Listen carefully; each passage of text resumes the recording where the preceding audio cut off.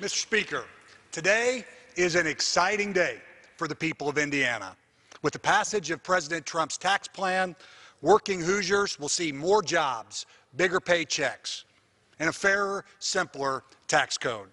The scare tactics of my Democratic colleagues come from a tired playbook written decades ago. It's old-style class warfare politics, tired arguments that are just not true.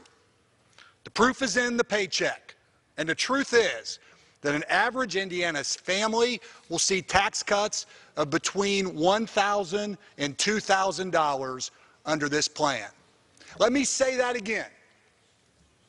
Despite the rhetoric, working families will see a tax cut of between $1,000 and $2,000 under today's tax plan.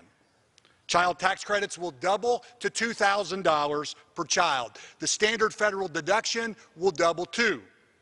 We get rid of the unpopular and unfair Obamacare individual mandate tax. So now Hoosiers will not be taxed depending on their health care decisions.